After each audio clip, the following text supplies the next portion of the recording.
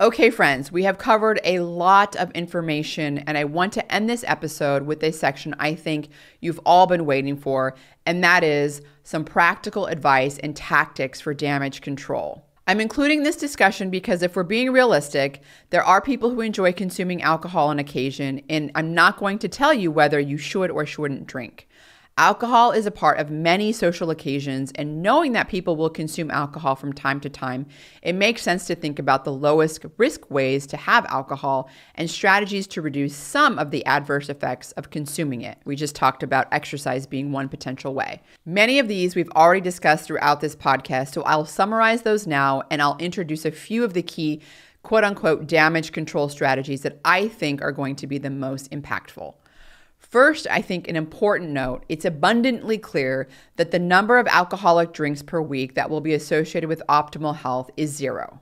I know that throughout this episode, I've cited studies showing that low and even moderate levels of alcohol consumption are associated with lower risk of certain diseases, but none of this evidence suggests that someone who doesn't consume alcohol should start to consume alcohol to obtain that health benefit. Rather, they suggest that if your currently drinking habits reflect low to moderate alcohol consumption, you may be within a safe range. And if you're consuming more than this amount, reducing your intake should provide a health benefit. But of course, your baseline health status and predisposition to diseases like cancer should play a role in your decision to drink or not. So, if you are going to drink, what is the safest level of alcohol consumption? From a disease reduction standpoint, the literature suggests 1 to 2 drinks per week. This recommendation is largely driven by the evidence on cancer, which has a very low risk threshold for drinking. Even though 1 to 2 drinks per day seems to lower the risk for cardiovascular diseases and diabetes, this amount seems to elevate the risk of dementia and cancer and reduce life expectancy. And I don't think that the cardioprotective or glucose-lowering effects of alcohol outweigh the greater risk for cancer or cognitive decline. Also, it's clear that you should avoid consuming 4 to 5 drinks on any single occasion or binge drinking, because binge drinking is associated with adverse health effects even when your weekly alcohol consumption falls within the low risk or even cardioprotective range. There is admittedly a very poor quality literature about things that may or may not mitigate these adverse effects of alcohol. Regarding sleep, the dose and timing are probably the 2 most important factors. If you have your last drink 4 hours or more before going to sleep, this seems to drastically reduce the impact on sleep quality and sleep architecture. Consuming a meal before having any alcoholic drinks at night, and even adding some fruit to this meal and ensuring that you're staying hydrated with electrolytes and water may also minimize alcohol's effects on sleep.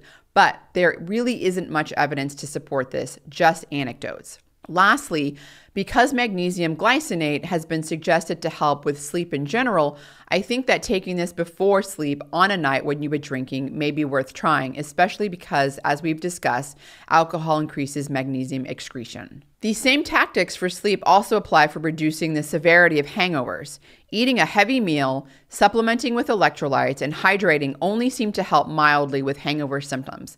While speculative, supplementing with N-acetyl cysteine and liposomal glutathione, both of which are intended to increase glutathione levels in the body and brain, may reduce some of alcohol's damaging effects and aid in detoxification processes in the liver. Because sulforaphane has also been shown to increase glutathione plasma levels and brain levels in humans, this represents another supplement option that could reduce alcohol's negative effects. A low-cost and risk-free strategy would be to supplement with a micronutrient-rich multivitamin to replenish your body's micronutrient stores, which may become depleted after a day or night of consuming alcohol.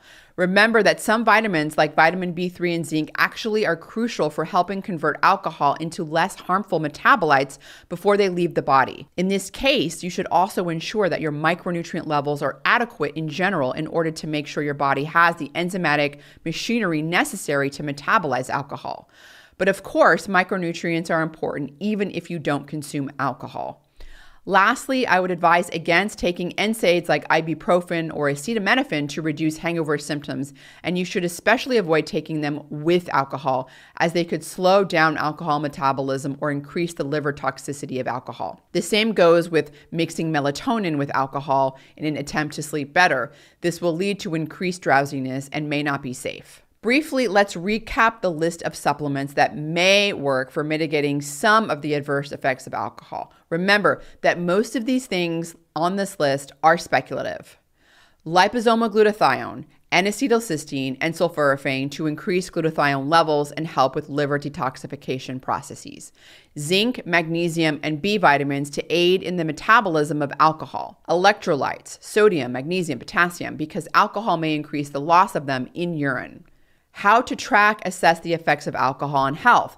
One of the biggest issues surrounding low and moderate alcohol consumption is that for some people, the effects on health aren't readily apparent. It's really hard to assess whether drinking 1 to a few drinks per week is affecting your overall chronic disease risk. But nearly everyone these days owns some sort of wearable fitness and sleep tracking device. If this is true for you, then you have a very valuable tool literally at your fingertips to measure the effects of alcohol on your sleep. Although this data may not be as useful as laboratory biomarkers, I think that it could still be useful in helping you make decisions about alcohol consumption. Take a look at your sleep metrics, your resting heart rate after a regular night and a night of drinking, and you may realize something very interesting.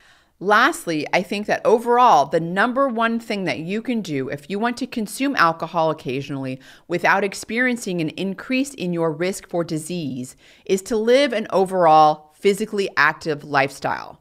In fact, engaging in regular exercise lessens the all-cause mortality risk associated with drinking and almost completely nullifies the association between cancer mortality and drinking. I am not saying that you can justify an extra drink or two because you worked out, but I am saying that you can probably worry a bit less about 1 or 2 social drinking occasions each week if you regularly exercise. That brings us to the end of this episode. I sincerely hope you enjoyed and at least learned a few new things about alcohol and took away some actionable advice that you can use in your everyday life. When it comes down to it, we're all adults who can make decisions for ourselves. If you struggle with substance use or have a family history of substance abuse disorders, then maybe completely avoiding alcohol is the best decision for you. But if you are someone who enjoys an occasional drink, I think that all of the evidence discussed today suggests that you can make it a part of an otherwise healthy lifestyle if you engage in low-risk drinking behaviors, you exercise routinely, and you might use some of the other tools I've discussed at length.